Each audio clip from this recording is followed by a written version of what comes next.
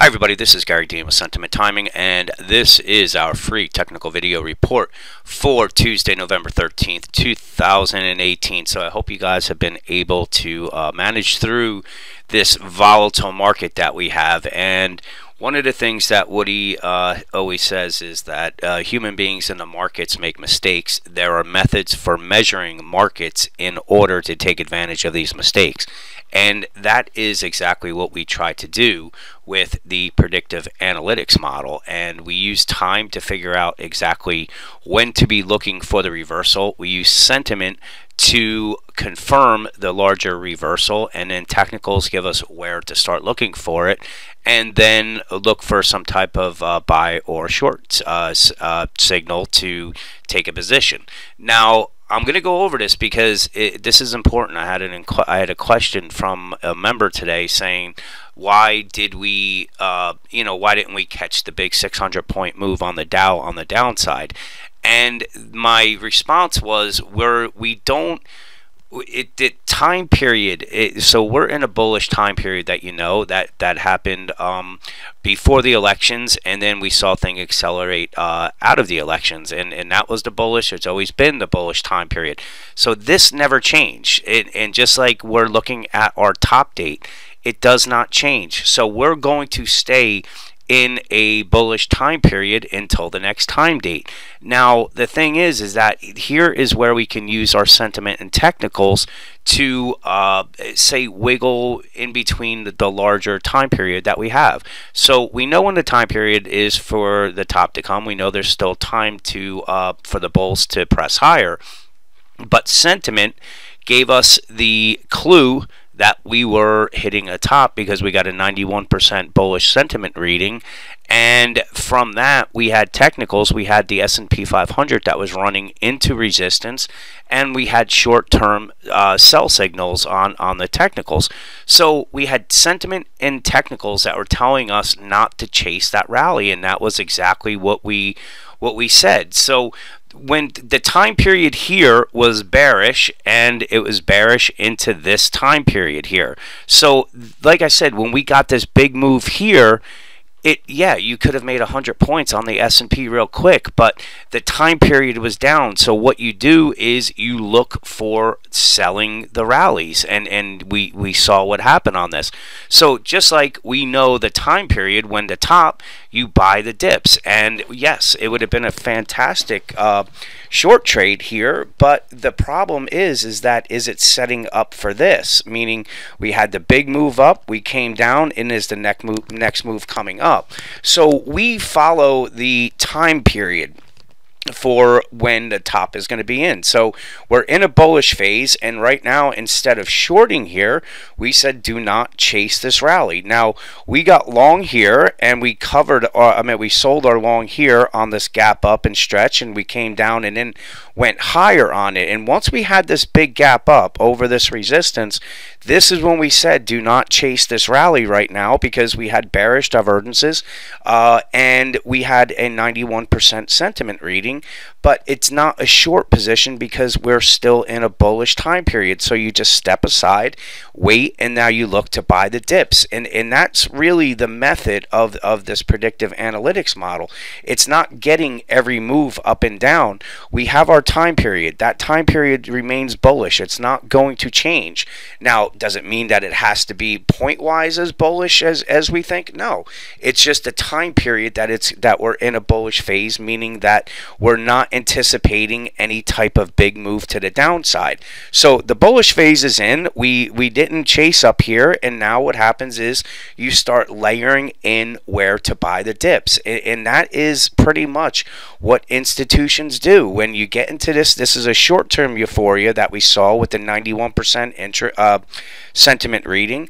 But instead of going short, what a lot of institutions do is they'll either sell some up there and then look to buy the dip, because we're in the overall say scheme of the sentiment chart that we're looking at here, we're still here, so there's plenty of room before we get into the long-term euphoria.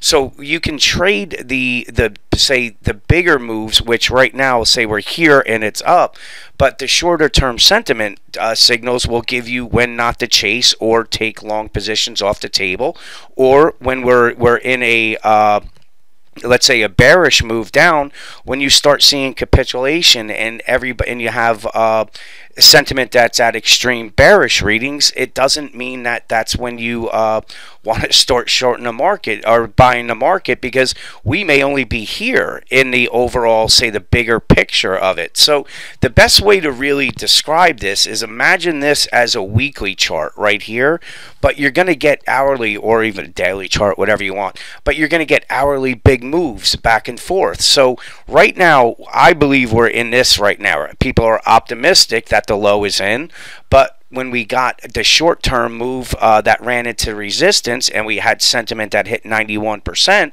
that gave us where you don't chase and we're probably going to get a pullback and you look to buy. So within the bigger thing, we're still here, and we got a 1% bearish bullish reading yesterday. So everybody got bullish on the market here and bearish on the market here, and that's what I mean by, you can trade the the overall trend, but either step aside or just stay cash and buy the dips, and that's really what this whole model is about. So again, when we were running up here and we had this big move up, we didn't chase because we already took the 65 points on the long side here.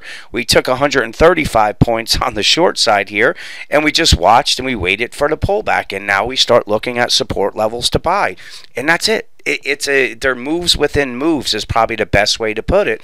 But being we're in the bullish time period, we're looking to buy dips and not short. Now, if you're a very fast trader, yeah, you could definitely make a ton of money on that, and that's pretty much what I've said. And you can short the market if you're a very, very fast trader. Just don't look to swing trade it. And we've had 2 days where this market's gotten absolutely crushed, but that's it. Now it's a buying opportunity, and that's what we're looking at. And yesterday we saw a 1% bullish reading. So that's what I mean by everybody gets bullish and bearish at the exact wrong times, where the shorts got squeezed out of this. We got 91% bullish reading, and from there we saw the S&P drop over 100 points, and now everybody's bearish on the market.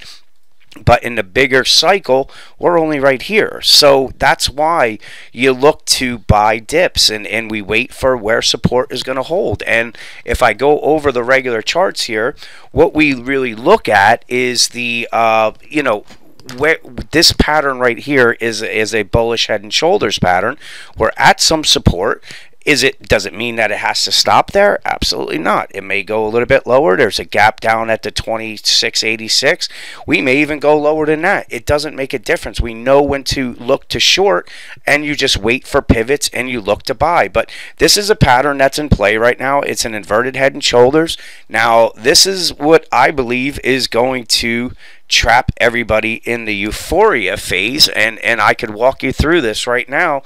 If this even attempts to play out to what the pattern is calling for, this is over a 200-point move. So once it breaks through the neckline here at 28, 12 or 18, that means the target is 3,000. So once we break through this, which I believe we will, and we start heading up to targets that have been in place since we are down here, which was the 2880 and then the 2920. But when we break above this, what's going to happen is everybody's going to get bullish.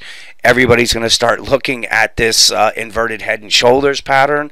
We're going to start hearing why the market's heading up to 3,000, and guess what's going to happen? Everybody's going to be in the euphoria phase, just as we are heading into the next topping period. So as far as short term, the bulls, they may try to hold this 2709. There's a gap at the 2685.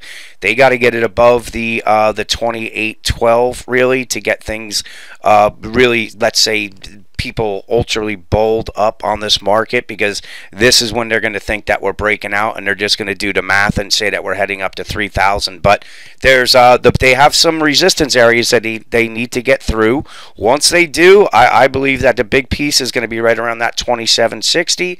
But again, we're going to look at pivots. We're going to look to buy dips, and really the big thing is just following sentiment. Now we got a huge, everybody got bearish on the markets yesterday.